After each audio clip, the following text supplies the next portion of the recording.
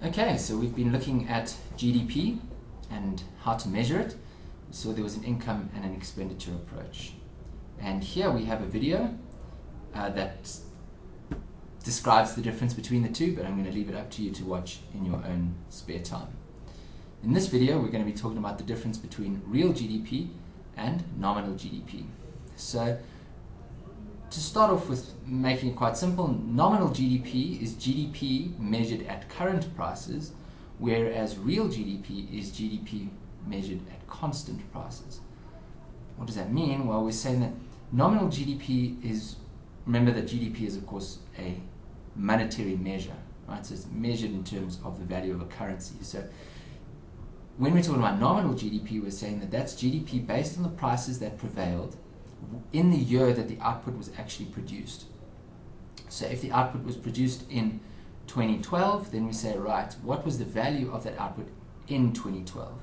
Whereas real value, we're saying that the GDP has been, well, we calculate real value once we've deflated that nominal value or inflated it to reflect changes in the price level.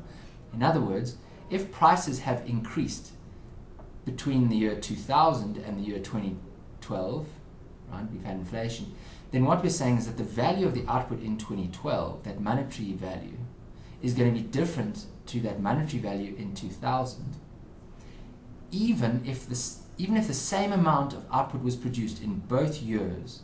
The value in 2012 will be more simply because it's worth more in monetary terms because of inflation.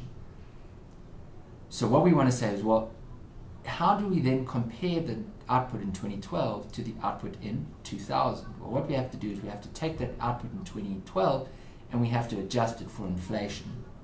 Okay, so essentially, real GDP, we're saying, what would the value of goods and services produced this year be, or in the year 2012, say, if we valued these goods and services at the prices that prevailed in some specific base year? In other words, what would the value of 2012 output be in 2000, right? Let's look at an example. And here we have Uncle Chris giving us a blackboard example of adjusting for inflation. Now that you've looked at real GDP and nominal GDP, we're just going to do a simple example to illustrate this. You're given an example in the years 97, 98, 99. This was your nominal GDP. So this was the GDP at current prices. So that's how much you produced and what you sold at the price that prevailed at the time for each year. As you can see, this increased quite dramatically. So don't get the illusion that that says there was a lot of economic growth. You work out a separate price index. This is according to a basket of goods. And you work out the value of this basket of goods at every year, and you base it at one of the years being equal to 100. So the year where it's equal to 100, this is the base year. Now to work out your real GDP, you have to take your nominal GDP and divide by the price index. And this is also known as the GDP deflator.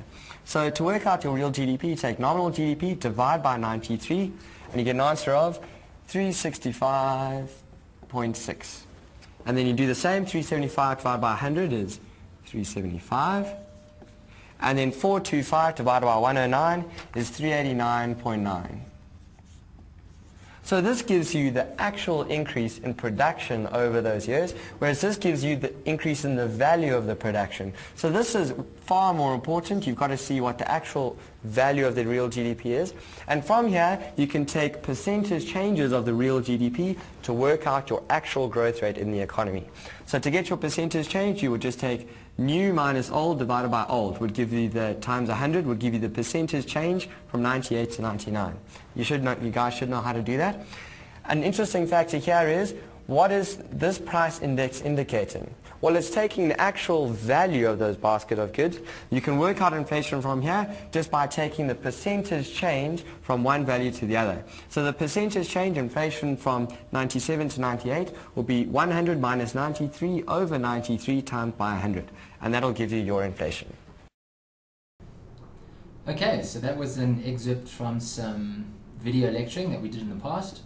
And Chris was the presenter, and I'm going to be referring back to some of that material probably pretty frequently. But that brings us to our final lecture video about GDP.